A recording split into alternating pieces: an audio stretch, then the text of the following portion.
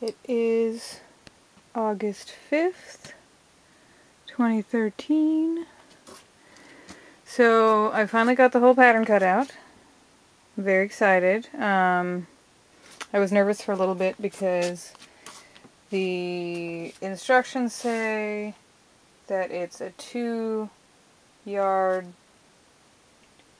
pattern, so I would have needed 4 to do double the pattern, which is what was desired.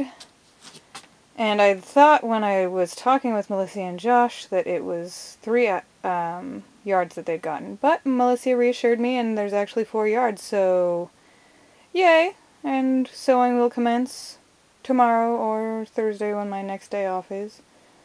And yay. Okay, good night.